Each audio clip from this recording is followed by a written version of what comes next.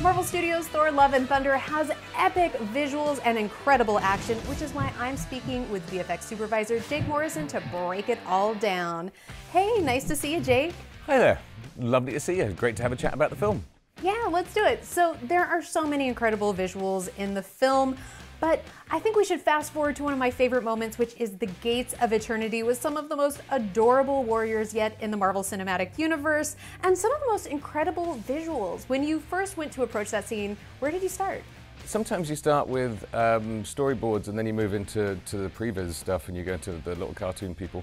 This one, we just jumped straight into the previs. So we knew what we wanted. I talked to Taika extensively about the vibe that he wanted. We kind of already had a structure that we knew was going to be in there with like 2.5 minutes.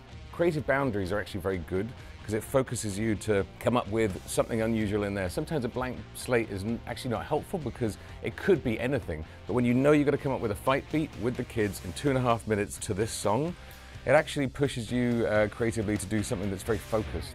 So once you have all of those parameters set, what was it like getting to capture everything on set, especially with all of those adorable kiddos?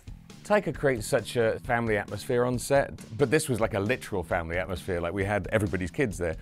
Christian's kids in it, Natalie's kids, Chris's kids, Taika's kids, like everybody's in there. They're not fighting against monsters, of course. They're fighting against, stunt guys in grey suits with the dots on that you see all the time. And the kids all did great. So they learned their moves. We didn't, they weren't swinging off trampolines, although Chris's kid, one of Chris's kids did do what they call a double gainer in wire work, which is a double backflip in mid-air. So there's a chip off the block. It's so fun and just really wildly creative and inventive, and not just in the scene, but in the visual effects. How, after all of these years, do you keep really raising the bar? So when you're working with a director like Taika who doesn't want you to be in a safe spot, who actually wants you to go out there and kind of like jump off the cliff and kind of like stitch the parachute on the way down.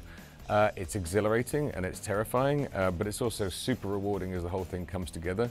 The challenge in visual effects nowadays is that the audience are extremely wise. We all see so many cool things all the time, but often they're using the same building blocks. Effectively, you're seeing stuff put together in the same way that it has been for the last 20 years. The pictures get better, the pictures get more complex, the scope and the scale gets bigger.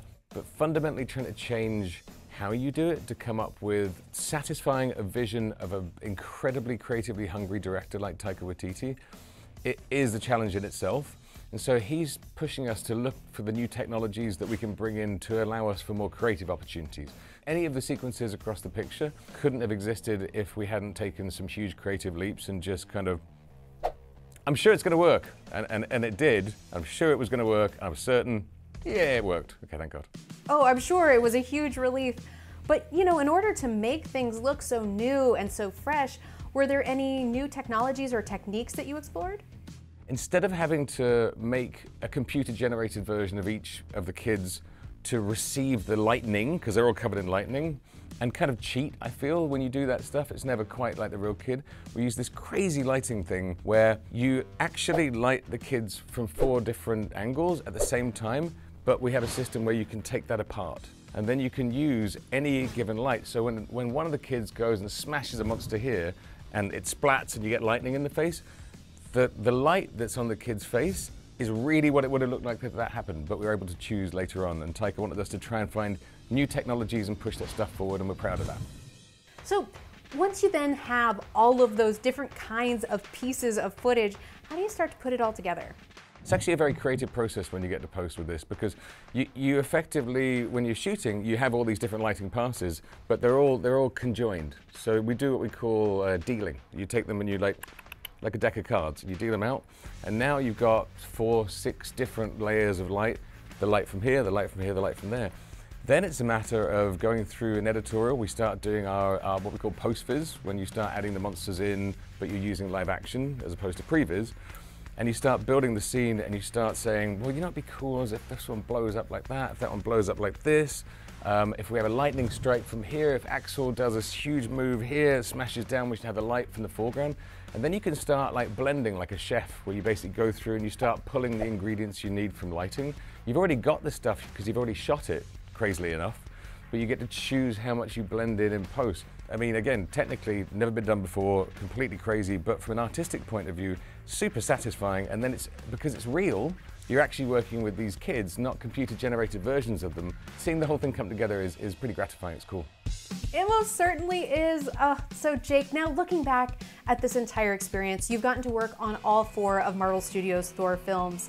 What do you love the most about these stories and these characters? The interesting thing about Thor as a character, and from a visual effects point of view, is it can be anything. It's not a grounded character. Like, there's no character in the Marvel Universe that epitomizes space opera like Thor. Like, he can be anywhere, he can do anything. He's got magic, he's got science. From a visual point of view, you get to tell any story you like, and that's the attraction. Well, you make it look fun and you make it look incredible. Thank you so much for talking with us, Jake. And of course, everyone, go experience Marvel Studios' Thor: Love and Thunder in theaters now.